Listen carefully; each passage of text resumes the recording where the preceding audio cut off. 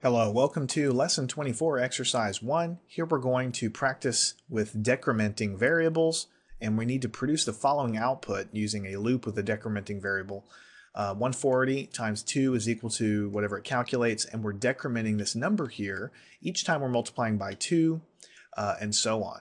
So what we're going to do is jump down here to our code. You can see it's very small, but you have to know how to set it up. So here let's create an integer called a number, and let's create a for loop. Now here's the magic. We're going to start the loop out where the number variable is equal to 140 because that's where we start here.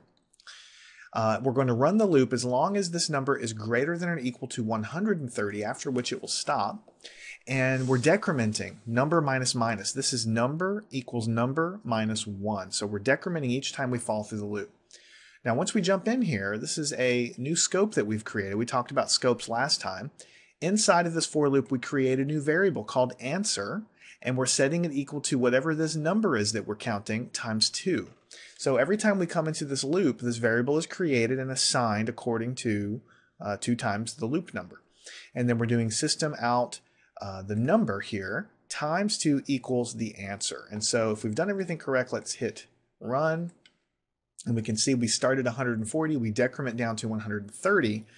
We're multiplying by 2, so here we're printing the number, here we're printing the answer.